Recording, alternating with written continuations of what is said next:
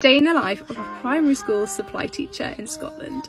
Up at 6:30 this morning, it was an early one again, had my morning coffee and my eggs. Then we had our morning meeting, we talked about what we're going to achieve that day.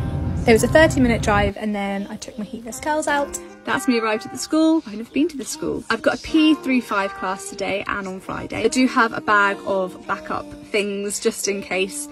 I could not get logged in, I was so stressed, but luckily I managed to reset it. This is the plan for the day, and this is what I did for maths. This is one of the reading books I did. And then we had our Scots poems before break, so that's just a wee clip of that. This is my apple for break. Then for maths, we got the chalk pens out and 1s and 10s. This is my lunch, eating animal waste. In the afternoon, we had health and wellbeing. We looked at what made a good friend, and we did some abstract portraits of ourselves. Then I marked. What a day.